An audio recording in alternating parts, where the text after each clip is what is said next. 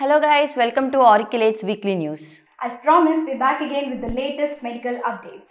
But before getting into this week's news, Dr. Shree will take us through a clinical scenario and let's all try to figure out the diagnosis. Coming to today's clinical scenario, a 51-year-old female was brought to the ER with a complaint of shortness of breath and chest pain and had a history of cancer. On examination, patients have altered mental status.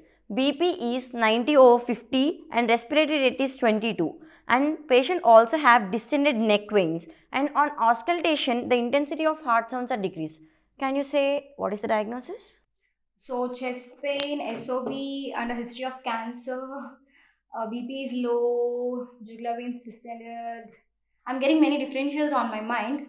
Anyways, let's talk about it at the end of the video. So, Shri, could you deliver a baby alone without any medical personnel around you? It's a bit difficult, but if situation demands, it's definitely yes. That too without any medical equipment, that too in a moving train? A bit stressful, right? Yeah. So here comes the superwoman. She is a student of Geetham Deemtuba University, Vizag, Dr. Swati, who is an intern, and she conducted a delivery in a moving train at around 3:30 a.m. and she delivered a healthy baby girl, and the grateful parents have decided to name the baby after her. Wow. It's really astonishing. Yeah, and the fact that you could put your knowledge to use at the time of need, especially in an emergency and stressful situations, is truly inspiring. Oh, coming to inspirational stories, I have one to speak about. Bengaluru doctor breaks the traffic and saves the patient. Dr. Govind Nandakumar, who is a surgical gastroenterologist at Manipal Hospital, has left the traffic and ran about 3 kilometers to just save the life of a female patient whose life is at stake. Oh, that was really inspiring. So that is what, be it an intern, a senior resident, a junior resident, or a super specialty surgeon. When it comes to patient's life, every doctor is a superhero. Exactly. Shreya, there is a saying, right? Not all the heroes are into acting, some are into medicine too. And the NEET PG 2022 counselling has begun on 15th of September and the registrations are open. Interested and eligible candidates can register and the registrations will be going on till September 23rd. And as per the tentative schedule, the round 1 seat allotment will be on September of 28th and the reporting will be from September 29th to October 4th. And also in Odisha, the registration process is also online and it will be commenced from 15th September to 20th September, and the verification process will also go for another 6 days from 17th to 23rd of September. On Tuesday, the Union Health Ministry have added 34 new drugs to the essential medicines list. And a total of 26 drugs were deleted from the previous list, which include an antacid, ranitidine, sucralfate, etinolol, methyl-dopa, and white petrolatum. And these drugs were deleted based on safety concerns. And the primary purpose of NLEM is to promote rational use of medicines and to help in optimum utilization of the healthcare resources and to make the medicines more affordable. Okay. NMC bill, which we have discussed in the last video, this got implemented in Madhya Pradesh.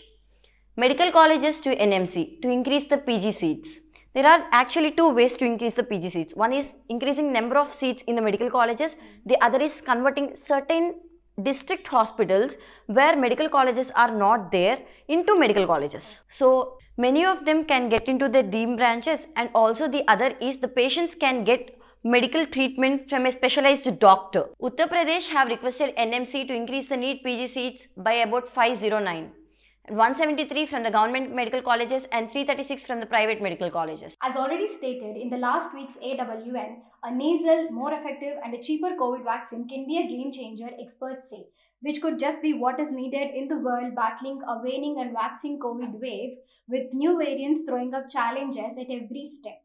And also the researchers believe that this mucosal vaccine could prevent even mild illness and spread to other people, which the current COVID-19 vaccines could not do. And also this early clearance of the virus from the mucosa itself before spreading into other organs and lungs is an advantage over the intramuscular injectables. Maybe the nasal vaccine is the one which we need to finally break the cycle of transmission. Yes, exactly. With India still reeling under the coronavirus, there is another disease which is making it impact globally by number of cases being rapidly increasing. Yeah. That is none other than monkeypox virus. Until yesterday, the number of cases reported were 19,188, out of which 4 are from India, 3 from Kerala and 1 from national capital. So India is in discussion with vaccine makers to make a vaccine against monkeypox virus. Oh, so you mean the vaccine against monkeypox virus? Yes. And for this academic year's admissions, the AFMS, that is Armed Forces Medical Services, has imposed the bond service rule of levying 54.5 lakhs if the 5-year compulsory service is not provided by the MS, MD, or DNB medicals after their completion of the courses. What is this bond service rule? See, the civilian candidates who are joining various AFMS institutions for PG degree courses, they are required to sign a bond calling 5-year compulsory service with the armed forces after completing their courses. But if they are not willing to, or they fail to do service in this armed forces after their course, they have to pay a bond amount of 54.5 lakhs. Economically weaker section, a fraud in the constitution, says the advocate's petitioner to the Supreme Court. Dr. Gopal states that 103rd Amendment, which includes 10% to the economically weaker section, was a fraud in the constitution. He says a person or a family can lose its entire status and wealth in a lottery or by means of gambling. So it can be included in the economically weaker sections. He says that Parliament has no right to include economically weaker sections by means of wealth other than by means of backward sections. He states that earning 8 lakhs or less per annum is a far high amount and many can be included in this criteria. Shreya, coming to the discussion about clinical scenario, did you get the diagnosis? Could you give me some clue? Have you heard about Bextrade anywhere? Bextrade, yeah, it is hypotension, raised JVP, and muffled heart sounds. Yeah. Where will you see the Bextrade? Yeah, we see Bextrade in cardiac tamponade. Yeah, yes. So the diagnosis is cardiac tamponade, guys. Okay. What are the differentials? Differentials for cardiac tamponade: tension pneumothorax and pulmonary embolism.